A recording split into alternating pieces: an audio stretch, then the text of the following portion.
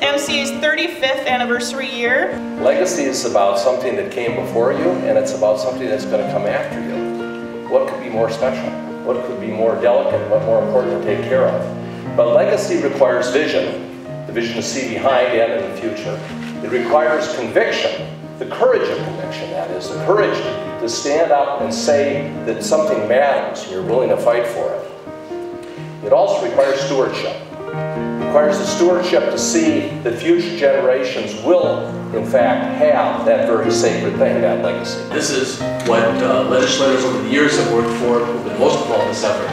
And that is, even with where the economy is, the fact that the dollars are not what they were a year ago, the bottom line is that 50% of this money goes to the State Arts Board and the Regional Arts Councils, and that's a final bottom line. It is at least 50%, and as far as I'm concerned, as Chairman of the Finance Committee, there's no argument about that.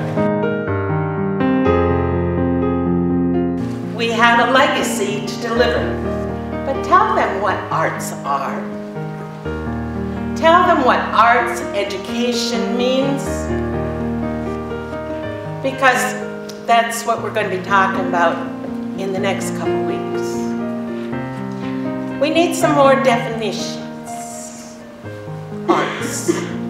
Arts education, legacy.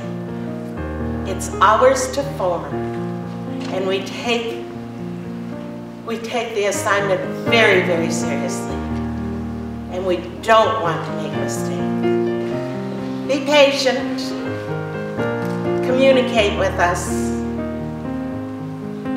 not just the people on the committee, not just the four of us up here, but with all the legislators in the state, so that they know that you are vibrant and active and you are watching. Although I think this is absolutely a day to celebrate and be very excited about, it's also a day to go in and make your case again. And so I give that to you because I think that is our continued work. Our continued work is to point out that this is an issue that bridges Minnesotans. Today we're here for Arts Advocacy Day to make sure that we are heard.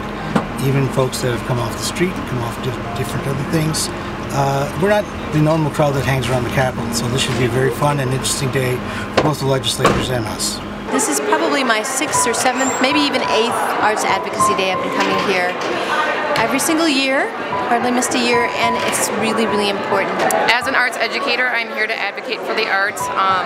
As a person who knows how important it is to our community, to our children, to our families, I'm here to have my voice heard. We're here to work towards the advocacy of arts in Minnesota.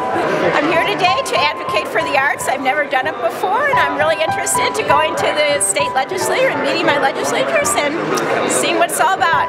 I'm here today because I think, art in Minnesota or anywhere is such an important, part of our life, and what we contribute in the society and the people and the kids, that's something we just cannot take it away.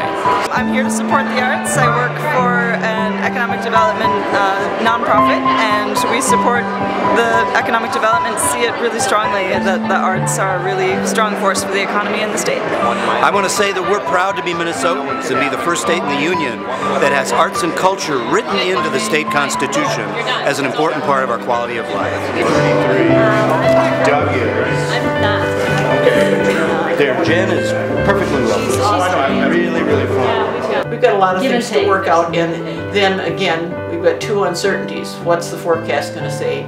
What areas will the stimulus provide any help to, what your heart says and what the arts can in fact do. So always enjoy seeing you. Great fun. Thank you so much. Thanks for making our job easy. Yes. Legacy is about something that came before you, and it's about something that's going to come after you. What could be more special? What could be more delicate? What more important to take care of? But legacy requires vision, the vision to see behind and in the future. It requires conviction, the courage of conviction, that is, the courage to stand up and say that something matters and you're willing to fight for it. It also requires stewardship. It requires the stewardship to see that future generations will, in fact, have that very sacred thing, that legacy.